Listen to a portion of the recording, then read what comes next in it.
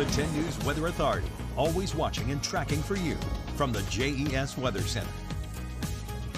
5:47 picture of the daytime, and it looks like a clear sky out there in Max Meadows, but you see on the left-hand and the right-hand side of the picture a little bit of a rainbow there. Thanks to Jessica for today's picture of the day. Let's get you out the door. No rainbows out there this morning. Temperatures at about 29 at 5 o'clock in the Roanoke Valley. Same at about 7 o'clock. We're looking at 9 o'clock temperatures in the low to mid 30s. So very cold start to the day, but as you head into the afternoon, all of a sudden it becomes tolerable. High temperatures across the board, about 54 to 58, no matter which of our 5 zones you live in. All right, let's head toward tomorrow, though, and you notice this evening, got some showers building toward Tennessee and Kentucky. Those will gradually shift from west to east. We'll stop the tape at about 7 o'clock.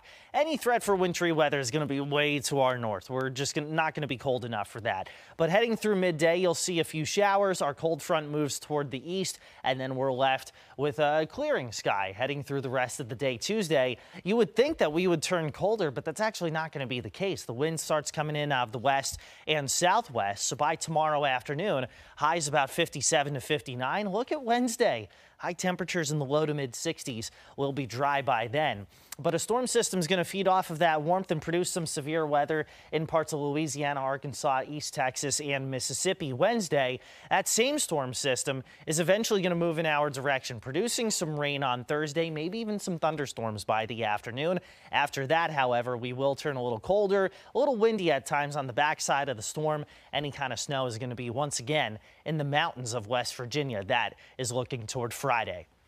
So for the New River Valley, up until then, unseasonably mild, especially Wednesday and Thursday. You're looking at high temperatures by then in the upper 50s and lower 60s. Now, on the backside of that storm, like we were showing you, temperatures will be in the 40s, which is a little more par for the course for this time of year. Heading towards Sunday, we'll keep track of another storm system near the coast. The question is, how much cold air do we really have to play with?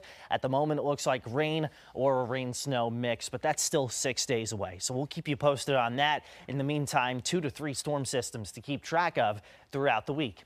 Sunshine starting the Roanoke Valley today. Clouds by the afternoon, highs in the 50s, upper 50s to near 60 tomorrow afternoon.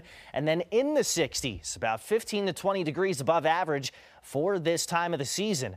That'll be Wednesday and Thursday for you. Some showers and maybe some thunderstorms by Thursday. Friday's dry, just windy with a high of 54, 52 Saturday, in the 40s Sunday. Again, keeping track of another storm system that'll be riding the coast. We'll see just how much cold air we have to play with by that time around.